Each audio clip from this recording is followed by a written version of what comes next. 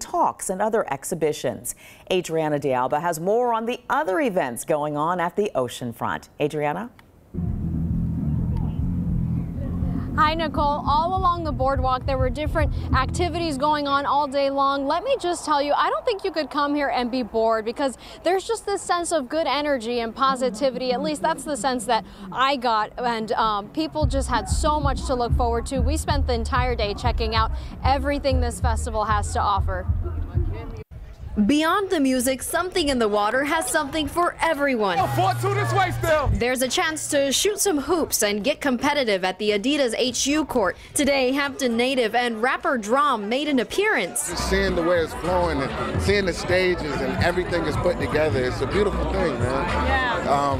I'm pretty sure it's going to be the first of many. It means a lot, especially being from the area.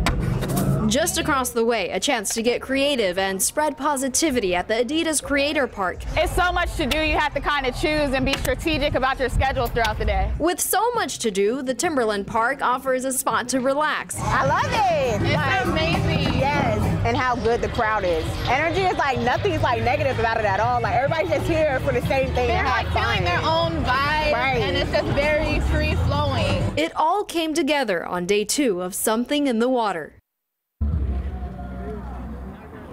So all of these events make up what is the big puzzle, right? Something in the water. Tomorrow, festival goers have the big pop-up church to look forward to.